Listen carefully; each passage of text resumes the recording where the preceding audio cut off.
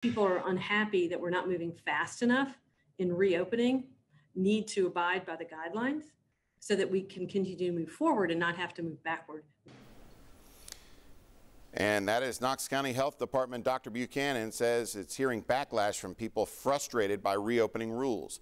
Social distancing guidelines are meant to keep people healthy, but lots of people don't want to wear a mask in public, and some are gathering in groups of more than 10. This morning, reporter Cole Sullivan explains the rules and the consequences for breaking them.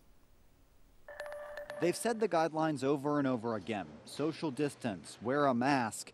Now, the Knox County Health Department says it's seeing a backlash. People frequently disagree with health recommendations. We know that these recommendations are based on science and data, and so we stand by our recommendations. We've seen it in our Facebook comments about people breaking the rules. One says, if you don't like it, then stay away. Another, let people make their own choices. The health department says people who choose not to wear a mask or not social distance put the rest of us at risk.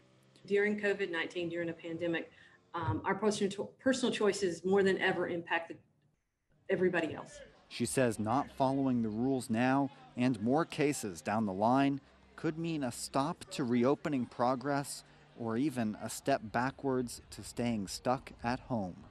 Cole Sullivan, 10 News.